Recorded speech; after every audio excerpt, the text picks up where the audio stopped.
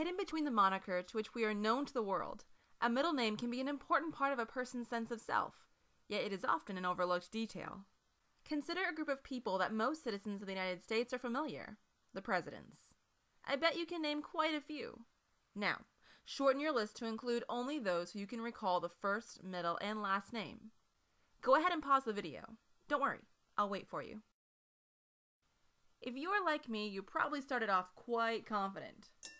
Franklin Delano Roosevelt, John Quincy Adams, William Henry Harrison, William Howard Taft, Harry S. Truman. Wait, what does the S stand for? John F. Kennedy, Dwight D. Eisenhower, Rutherford B. Hayes. How do I only know 4.5 middle names? What was Abraham Lincoln's middle name? What does the S in Ulysses S. Grant represent? What were these people hiding? Well, rest easy, my friends. Here are the middle names of the U.S. presidents. Quincy, Allen, Herbert Walker, Walker, Earl, Grover. Yes, that's right. Grover was actually his middle name. Jefferson, Calvin, David, Rudolph, Abraham. Sneaky.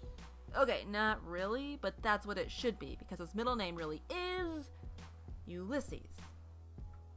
His given name was Hiram Ulysses Grant. Due to a little mistake, a record was created that stated his name was Ulysses S. Grant. He tried to get it changed, but it was super difficult, and eventually he just accepted it. After all, what's cooler than the initials US on your presidential campaign posters? Gamaliel. Gamaliel is Hebrew for Word of God. Henry, Burchard, Clark, Baines, Fitzgerald, Milhouse, Hussein, Knox, Wilson, Delano, Howard, S. It really is just an S this time. Both of his grandfathers had middle names that began with an S, so it was an easy compromise. John, Woodrow. His first name was actually Thomas. The end. Just kidding. What about all those other presidents? George Washington, Abraham Lincoln, Thomas Jefferson, Millard Fillmore. Who? There's no way we could forget about all these men. They just didn't make the cut because they didn't have middle names.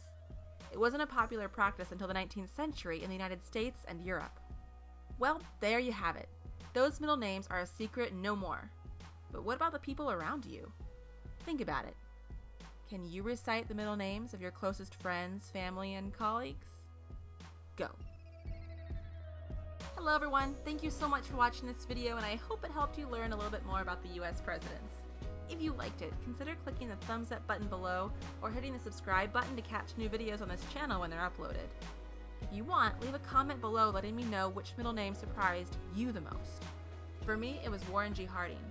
Who knew his middle name was Gamaliel? I didn't. Alright guys, I'll see you soon, but in the meantime, keep pursuing history.